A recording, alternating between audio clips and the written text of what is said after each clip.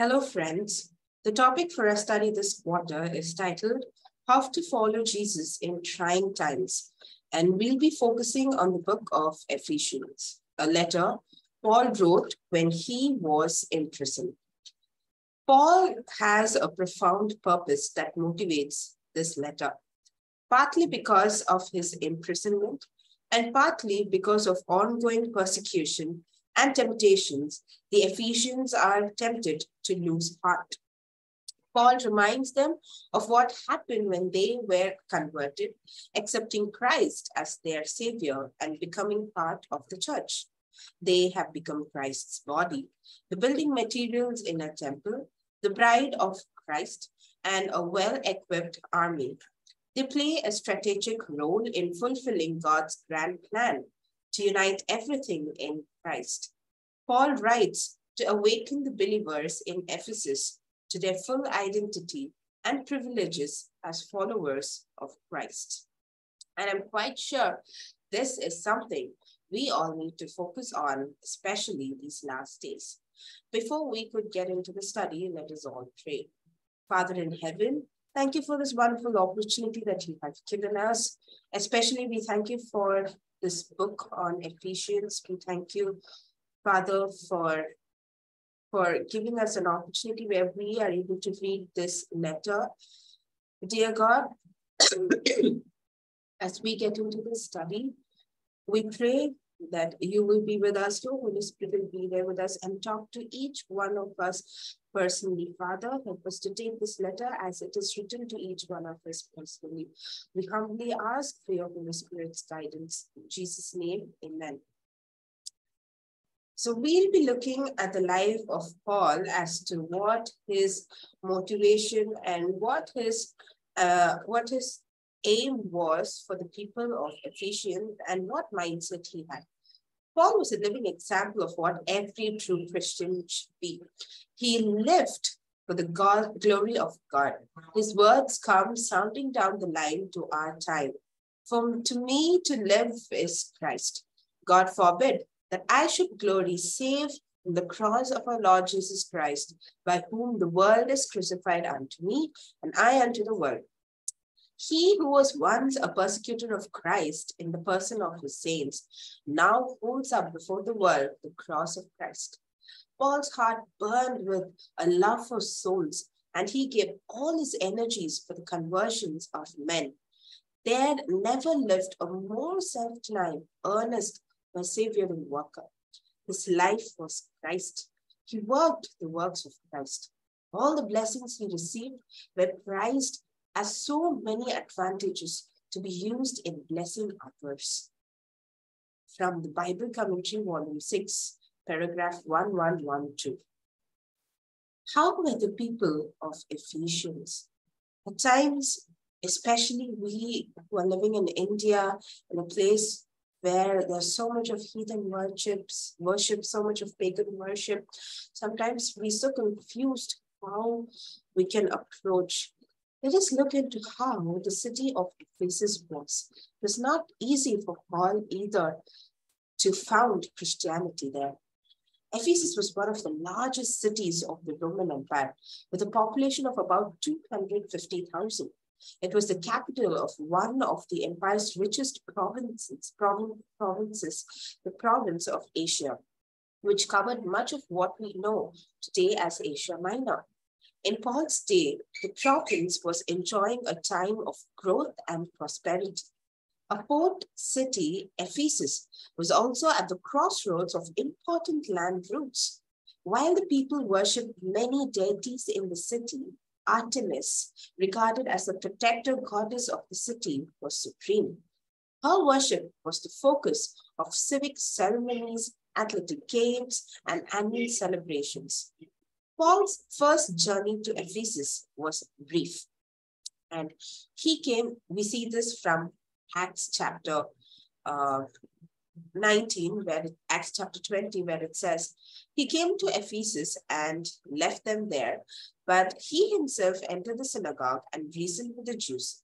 When they asked him to stay longer with them, he did not consent, but took leave of them, saying, I must by all means keep this coming feast in Jerusalem, but I will return again to you, God willing. And he sailed from Ephesus. Paul later returns to Ephesus and remains there for 3 years. The apostle makes a significant time commitment to Ephesus with the intention of firmly founding Christianity there. As Paul was brought in direct contact with the idolatrous inhabitants of Ephesus, the power of God was strikingly displayed through him. The apostles were not always able to work miracles at will. The Lord granted his servants this special power as the progress for his cause or the honor of his name required. Like Moses and Aaron at the court of Pharaoh, the apostle had now to maintain the truth against the lying wonders of the magicians. Hence, the miracles he wrought were of a different character from those which he had heretofore performed. So the scripture declares that the Lord wrought miracles by the hand of Paul, and that the name of the Lord Jesus was magnified, and not the name of Paul. This is a quotation that is read from the Sketches from the Life of Paul, paragraph 135. Another quotation from Acts of the Apostles, paragraph 286, says, God wrought special miracles by the hands of Paul, so that from his body were brought unto the sick handkerchiefs or aprons, and the disease departed from them, and the evil spirits went out of them. These manifestations of supernatural power were far more potent than had ever before been witnessed in Ephesus, and were of such a character that they could not be imitated by the skill of the juggler or the enchantments of the sorcerer. As these miracles were wrought in the name of Jesus of Nazareth, the people had opportunity to see that God of heaven was more powerful than the magicians who were worshippers of the goddess Diana or Artemis. Thus, the Lord exalted his servant even before the idolaters themselves, immeasurably above the most powerful and favored of the magicians. Let us look into some of the events which took place in Ephesus, which was life-changing for the people there, where God's name was glorified. And also let us see what lessons we can learn from them. We would have heard about the event of burning the books on magic in Acts chapter 19 and verse 19. The study says, the author says that the sum of whatever was stated there, when they, I think 50,000 pieces of silver, it would have come down to $5 million is what they say. And people burned these books. I would like to read a quotation from Acts of the Apostles, paragraph 288 and 289, which says, by burning their books on magic, the Ephesian converts showed that the things in which they had once delighted, they now abhorred. It was by and through magic that they had especially offended God and imperiled their souls, and it was against magic that they showed such indignation. Friends, they were cut off from the sinful past. And we too are called to do the same when we want to be truly converted. We need to categorically refuse and reject any trace of idolatry and witchcraft in our homes and properties. By retaining these books, the disciples would have exposed themselves to temptation. By selling them, they would have placed temptation in the way of others. They had renounced the kingdom of darkness, and to destroy its power, they did not hesitate at any sacrifice. Thus, truth triumphed over men's prejudices and their love of money. They could have sold the books and earned money, but they burned it. The love for God was supreme in their hearts than the love for money.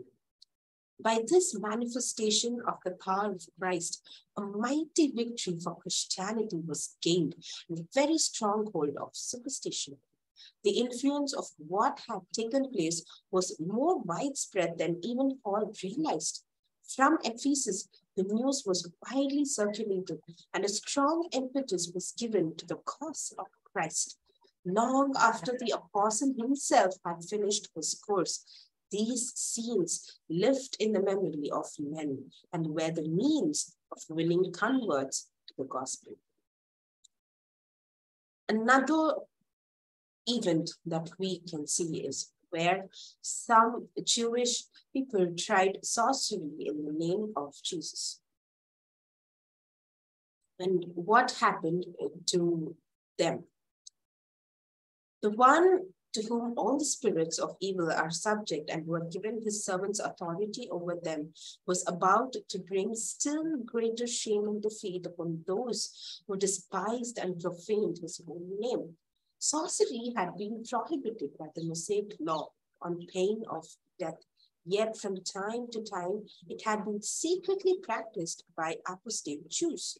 At the time of Paul's visit to Ephesus, they were in the city certain of the vagabond Jews, exorcists, who seeing the wonders wrought by him, took upon them to call over them which had evil spirits the name of the Lord Jesus. An attempt was made by 7 sons of one Sceva, a Jew and the chief of the priests. Finding a man possessed with a demon, they addressed him, "We adjure you by Jesus whom Paul preached." The evil spirit answered them and said, "Jesus I know and Paul I know, but who are ye?"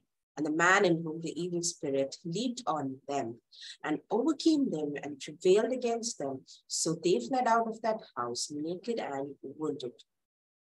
Thus, unmistakable proof was given of the sacredness of the name of Christ and the peril that they incurred who should invoke it without faith in the divinity of Cecilia's mission. Fear fell on them all. The name of the Lord Jesus was again magnified. In Acts chapter 19, verse 21, we see another event where people, especially the ones who make the idols, they wanted to get rid of Paul. Paul's witness in the large, sophisticated city of Ephesus was so effective that it impacted an important economic engine for the city. Tourism focused on the temple Artemis. And what temple it was? This magnificent structure was composed partly of 127 pillars, each 60 feet high, of Parian marble, pure white, flawless marble, highly prized for sculptures. 36 of these pillars were sculpted and overlaid with gold, earning the temple its reputation as one of the 7 wonders of the ancient world. Concerned that Paul's anti-idolatry rhetoric was draining financial support from the temple, Demetrius, the silversmith, whipped his fellow craftsmen into a frenzy. A rapidly expanding and highly energized crowd swept from the marketplace into the large amphitheater, which seated some 25,000 people. There, the commotion continued, featuring 2 continuous hours of shouting, "Great is Artemis of the Ephesians," a rapidly expanding and highly energized crowd. The decision of the recorder and of others holding honorable offices in the city had set Paul before the people as one innocent of any unlawful act. This was another triumph of Christianity over error and superstition. God had raised up a magistrate to vindicate his apostle and hold the tumultuous mob in check. Paul's heart was filled with gratitude to God that his life had been preserved and that Christianity had not been brought into disrepute by the tumult at Ephesus. We read these from Acts of the Apostles, paragraph 294. What can we learn from this? I'd like to read a quotation from God's Amazing Grace, paragraph 272. We may have an influence, a powerful influence in the world. We are to have lives single to the glory of God. We are to work with all the intelligence that God has given us, placing ourselves in the channel of light, that the grace of God can come upon us to mold and fashion us to the divine similitude. Heaven is waiting to bestow its richest blessings, just as how it did on Paul and upon all the events that took place. Heaven is waiting to bestow its richest blessings upon those who will consecrate themselves to do work of God in these last days of the world's history. Another quotation from Reflecting Christ, paragraph 245 says, Paul, as well as laboring publicly, went from house to house, preaching repentance toward God and faith toward our Lord Jesus Christ. He met with men at their homes and besought them with tears, declaring unto them the whole counsel of God. Jesus came in personal contact with men. He did not stand aloof and apart from those who needed his help. We must come close to the hearts of those who need our ministry. We must open the Bible to the understanding, present the claims of God's law, read the promises to the hesitating, urge the backward, arouse the careless, strengthen the weak. Do not neglect speaking to your neighbors and doing them all the kindness in your heart. We need to seek for the Spirit that constrained the Apostle Paul to go from house to house, pleading with tears and teaching repentance toward God and faith to our Lord Jesus Christ. We need to seek for this Spirit. This is the history of Paul's mission in Ephesus. In the intervening years since Paul's departure, the Christian movement in Ephesus had grown, and the number of house churches had multiplied. Paul wrote Ephesians to be read aloud in the house churches of believers in greater Ephesus.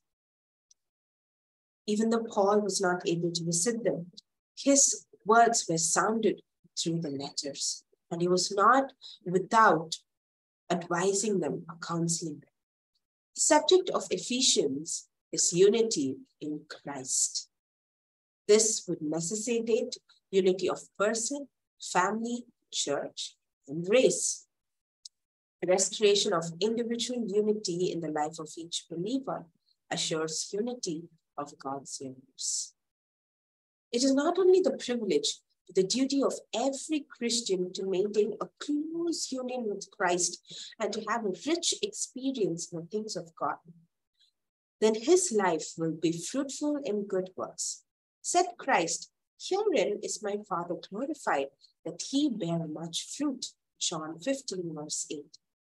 The prophets and apostles did not perfect Christian character by miracle. They used the means which God had placed within their reach, and all who will put forth the same effort will secure the same results. Such a wonderful promise.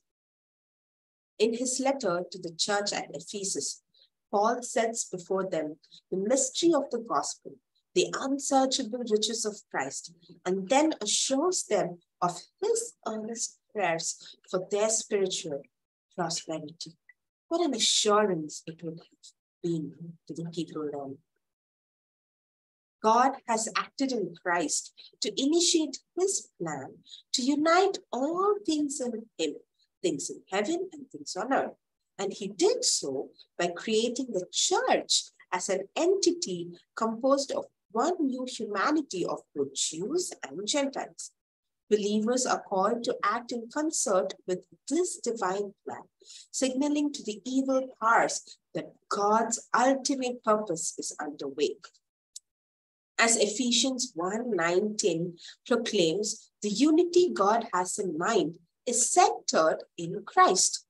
Paul seeks to reignite the spiritual commitment of believers in Ephesus by reminding them that they are part of the church, which is at the heart of God's plan to unify all things in Christ. A principal strategy he uses is to talk about the church, and he does so using vivid metaphors, 4 of which he develops in some detail. And that is the church as a body, the church as a building or a temple, the church as a bride, and finally the church as an army. Each one of these images, in its own way, reveals what God's purpose and intention for his church is. Friends, this is the need of the hour and message. Unity is something we are all longing for, and only that can help us through these trying times.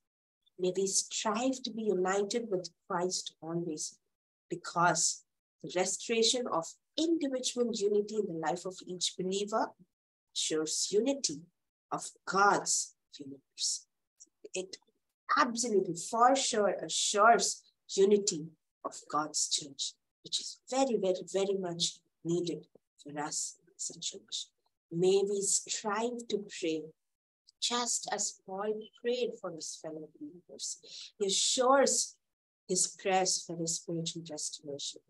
May we pray for our neighbors, for our families, for our friends, for the spiritual life to be strengthened. Thank you for joining us, friends. And as we continue to study the book of Ephesians, may we go back and put ourselves in the place of the believers then, who are truly converted and who are waiting for the counsel from God. And may we read these words as a tide of counsel to us. And may we become more strengthened, may our spiritual lives become more strengthened. Let us close with a prayer. Father in heaven, thank you for this wonderful study that you have given us, Father. Dear God, we thank you for so many promises that you have. We thank you for those assurances that divine power will be there with us when your name is to be magnified and glorified. When we give ourselves totally to you, consecrate ourselves totally to you, that you will use us to glorify you. Father, we surrender ourselves into your hands. Teach us, train us, show us what it is to completely empty out self so that we can be ready for you to use us. Just as Paul was a true Christian, Father, we want that name for us. We want to be true Christians. We want to hunger for souls. Put that in our hearts, Father, and help us to be united in Christ. Help us to search our lives and help us to bring in unity and harmony with the word of God and all that we say and think and do, so that, Father, there can be unity in family, in the church, and also at large among the nations and the races. Father God, help us to do all that we can so that our church, that we can help the church grow spiritually and also in lives. Yes, all this in Jesus' name. Amen.